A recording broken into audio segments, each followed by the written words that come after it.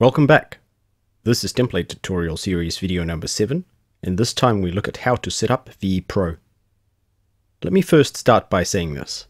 I've set up VEPro on a number of computers, and while there are a few general rules that can help optimize performance, I've also found that some of what I'm about to suggest is highly dependent on which libraries you use and how exactly you use them.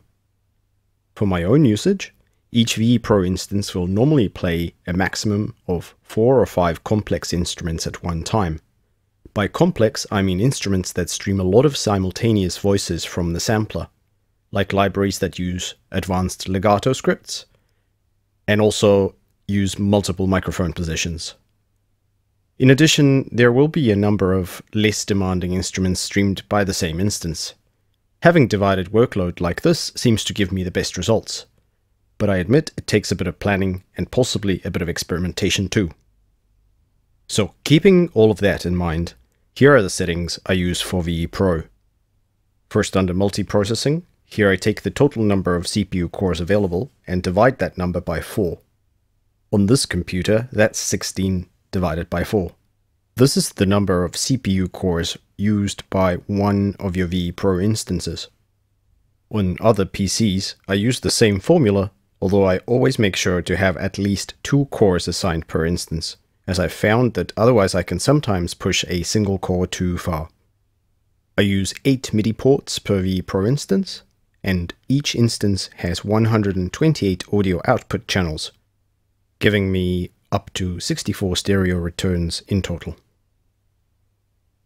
I already partially covered how I group instruments into VEPro instances in video number 5. But to go over it briefly once more, what I do is I split each orchestral section into subsections.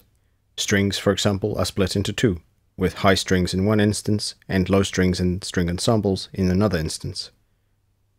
Let me just quickly pull up a view of my sample server PC. Now, where I have very large numbers of instruments per orchestral section, like with percussion or with ethnic instruments, I've split them into 3 different instances. Choosing to split them like this allows me to spread the workload between these instances, as each of them has different CPU cores assigned to them. This also makes navigation inside a VEPro instance easier, because there are fewer tracks to scroll through. Let's switch to Cubase briefly. Here, the VEPro instances live inside the instrument track, which you can find in the Devices menu or by hitting F11. Here are all of the VEPro instances. Let's open one and look at the settings. My setup uses a VEPro buffer size of 1. Now that's actually a multiplier that uses the buffer size set inside Cubase, which in this case is 256 samples. This allows me to do pretty dense orchestrations with lots of instruments, while also having the entire mastering chain of relatively resource-hungry plugins active while I am composing, as I often like to mix while writing. In much lighter projects, I can drop the buffer size down to 128 samples and still have everything performing well. As I mentioned earlier, each VEPro instance uses 8 MIDI ports. For example, here are the high strings. First violin soloists use MIDI port 1. First violin sections use MIDI ports 2 and 3. Second violin soloists use MIDI port 4, and so on.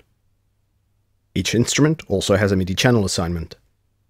As you can see, most have consecutive numbers, and when they do, then the MIDI channel assignment in Contact is set to Omni.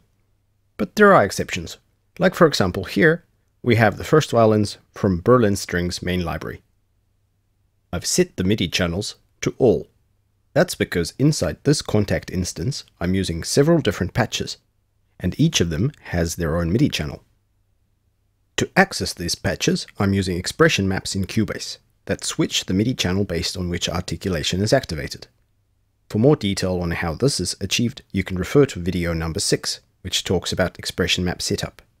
The reason for assigning numbers in VEPro rather than inside Contact is that it's easy to change these assignments and add new instruments between others, as VEPro allows for very quick reassignment of consecutive channel numbers.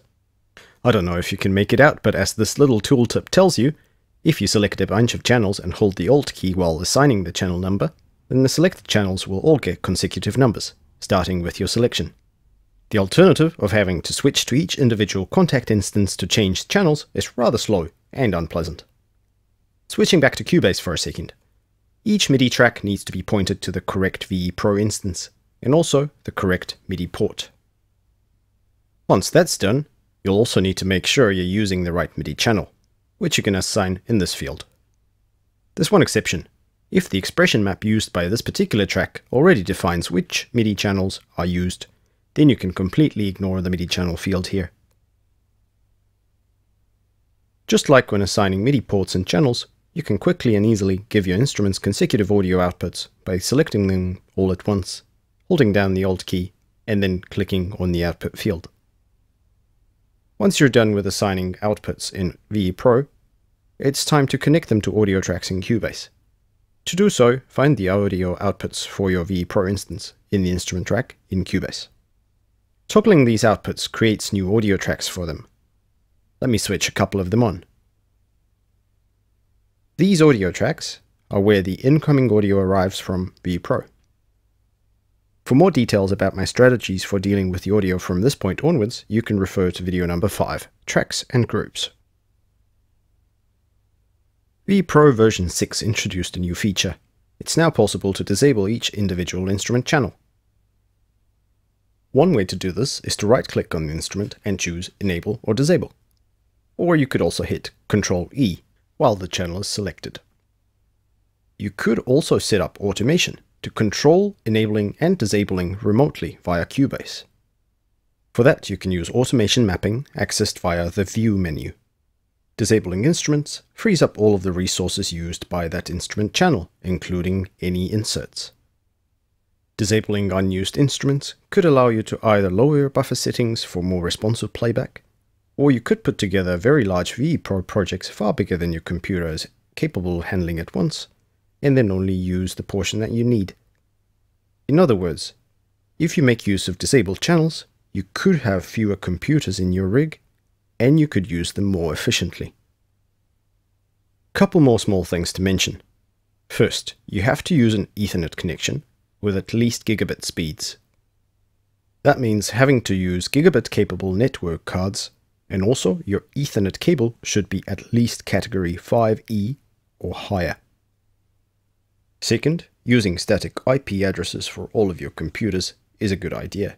The procedure for that differs per operating system, so I won't go into that here.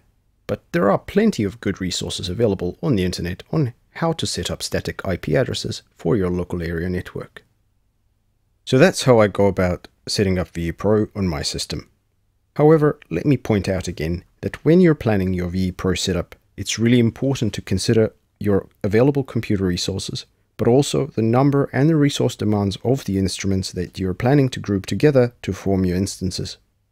In my experience, optimal performance comes from a smaller number of instances where workload is relatively evenly distributed between them. But depending on your specifics, you may find a slightly different solution is more suitable for you. My suggestion would be to experiment a little.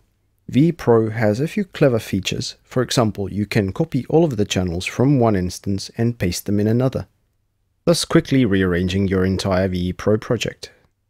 That's a nice method for some quick experiments, and it might provide you with the best solution for your own setup. That's all for this video. In the next couple of videos, I will talk about something that many of you have asked me about, that is how to set up Lemur. As always, if you have any questions or comments, please leave them below. Thank you for watching, and I'll see you in the next video.